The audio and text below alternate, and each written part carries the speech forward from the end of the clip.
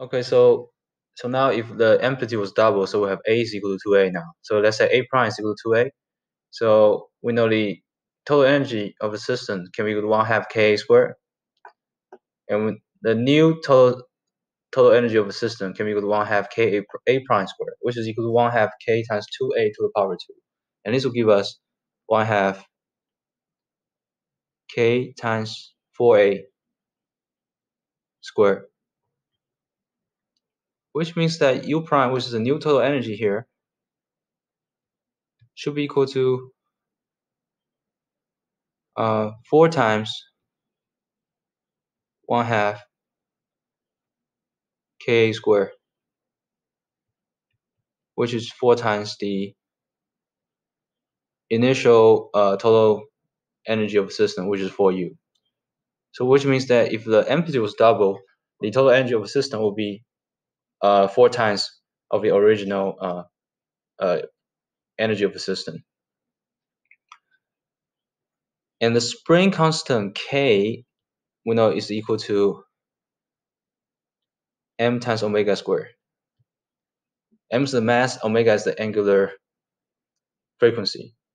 As you can tell, spring constant doesn't depend on the amplitude, so therefore it doesn't get affected by the changing of the amplitude. Okay, so it will be constant. And since the spring constant is constant, that means omega, which is the angular frequency, will also remain constant as well. Okay, because it also doesn't depend on the amplitude. And now we know that the time period is equal to 2 pi over omega. And since omega is constant, that means time period will not be affected by the amplitude as well. So it will be constant as well.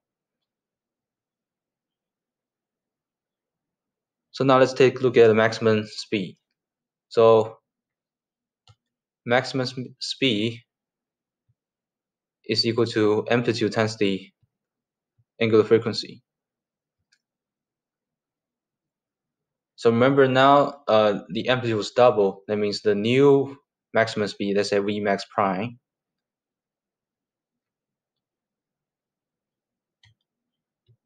should be equal to A prime, which is the new amplitude, times the angular frequency. And this will give us 2A omega, which is 2 times the original maximum speed.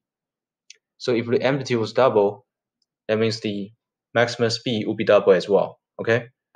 And these are the answers for this question.